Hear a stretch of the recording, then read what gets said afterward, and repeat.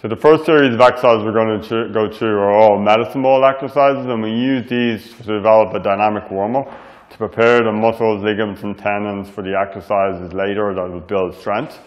We also use these exercises to develop the fundamental movement skills you'll need to translate into your running that help with injury prevention and also help necessary mobility you need in the joints to do so.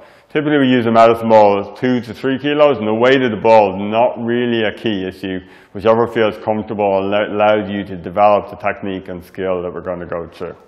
So the first exercise we're going to teach is the medicine ball chop, and the main purpose of this is to develop the muscles in the back chain of the body, so your glutes, hamstrings, calves, and also to learn proper spine position for lifting.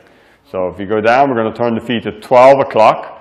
And at 12 o'clock, keep the back nice and tight, full extension then, hips, knees, and stable core at the top. And again, and repeat the sequence.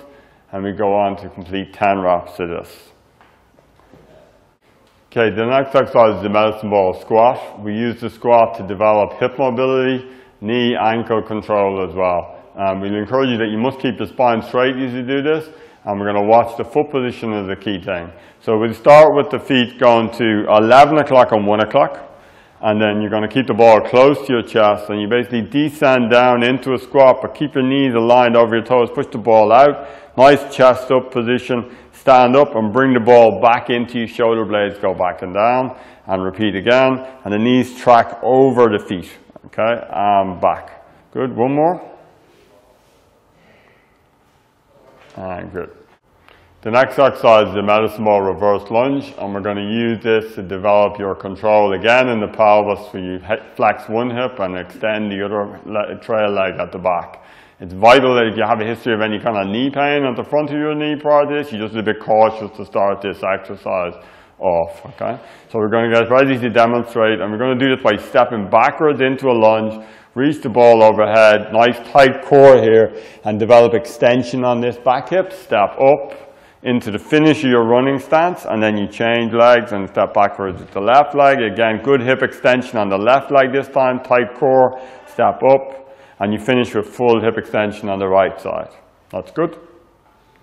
And this completes the exercise for the dynamic warm-up for your program today. And you complete each exercise for 10 repetitions and complete 3 sets. The next exercise is the kettlebell deadlift, and we're going to use this to strengthen glutes, hamstrings, and your low back to finish up in the hip extension phase and knee extension phase you see at the end of your stride and running.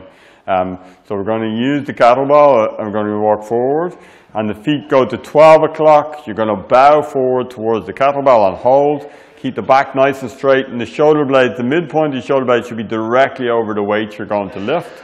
You extend the knees and hips, squeezing the glutes, tight core, finish in really tall, upright posture, and then bow forward, back forward, the exact same path you took on the way up.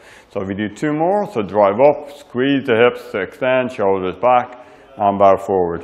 So we're using a step here for limited range of motion, and as your mobility improves, you can take the step away and lower this from the floor and all the way up.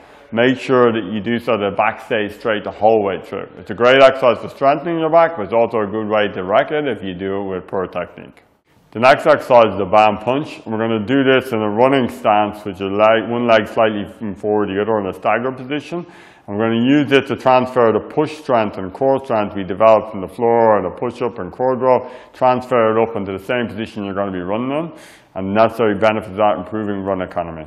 Okay, so if you come forward into a staggered stance, one leg forward, good posture, head upright, and then you press forward and backwards using the band. Make sure there's no movement in your spine happens while you're doing this. You do 4 or 5, and then we change legs for me. So right leg leads, so press ahead, again, stable core, keep tight, 2, 3, 1 more, and 4, and that's it, and last. So the next exercise is a single leg bridge, which is a progression of the previous glute bridge exercise we did. You're going to take up the same position, and the focus now is on one leg, so there's more pelvic stability and control involved in this versus the previous exercise. So you take the same position of feet 12 o'clock. We're going to bring the right leg up to your tummy, and you're going to hold it there to keep your back nice and straight. It stays there the entire time while you complete the left leg exercise. Lower the pelvis back down to the floor.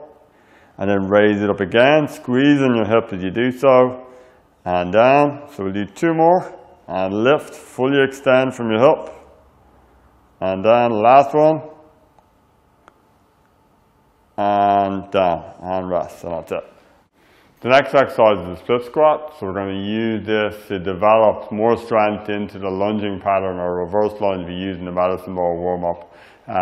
As you progress this on, we're going to start off with the rear leg or trail leg on the floor. As you get more advanced, you can raise the rear leg up by putting it up on a step in the rear. This puts more emphasis on strengthening the front leg. Okay? So you're going to start into the lunge position and then extend and raise up. Keep the spine straight in the line, so hips are lined up with the shoulders. 2, lower back down to the knee goes towards the floor, and then back up again. Again, like we said before, if you find that you have any problems with the anterior, like front of the kneecap pain, you should be cautious about introducing these type of exercises in. Allow the tissues to develop slowly. You do the same on both sides.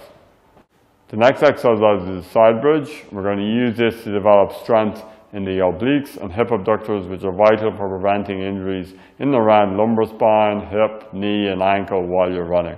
So we're going to use this, come over onto your elbow, onto the side, and the key issue is you've got to keep the shoulder and hip in the same alignment horizontally. And you hold that for up to 10 seconds, and then relax, and then you repeat that on the other side. The next exercise is the cable chop and lift from the floor, and we're going to do this in a lunge stance.